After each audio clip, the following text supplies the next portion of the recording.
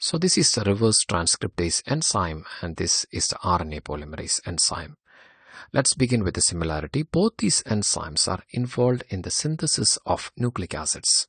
Now let us see the difference. Reverse transcriptase is an enzyme that is present in retroviruses like HIV, that is involved in the conversion of RNA to DNA by reverse transcription.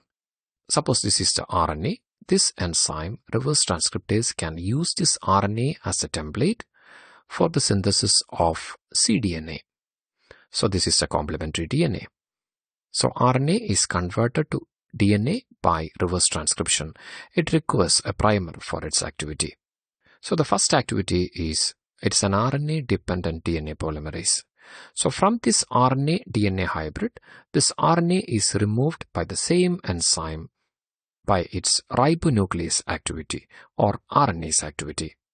Then this cDNA, the single-stranded cDNA, the second strand is synthesized by the same enzyme by its DNA-dependent DNA polymerase activity.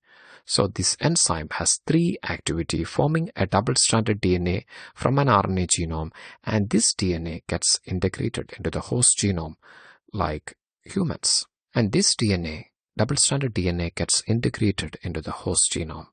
Now let us see RNA polymerase.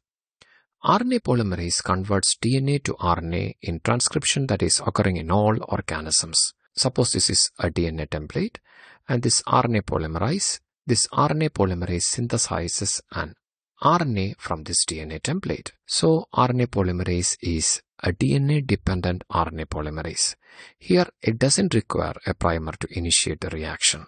So this is happening in all organisms. Later this mRNA is translated to protein. So let me summarize the differences between reverse transcriptase and RNA polymerase. Reverse transcriptase is involved in converting RNA into DNA by reverse transcription, whereas RNA polymerase is involved in converting DNA into RNA by transcription. Reverse transcriptase is present in retroviruses for replication of their genome, when RNA polymerase is used by all cells to express their genomes by transcription. Reverse transcriptase produces DNA molecule, whereas RNA polymerase forms RNA molecule like mRNA, tRNA or rRNA. Reverse transcriptase requires a primer, whereas RNA polymerase doesn't require a primer.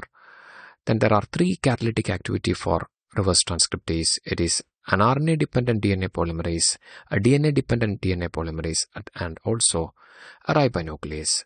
Whereas RNA polymerase is a DNA-dependent RNA polymerase. Reverse transcriptase is present in retroviruses like HIV, whereas RNA polymerase is present in all organisms in both prokaryotes and eukaryotes. Hope you are clear. Take care. Stay blessed. Thank you so much. You are with biologyexamsforyou.com.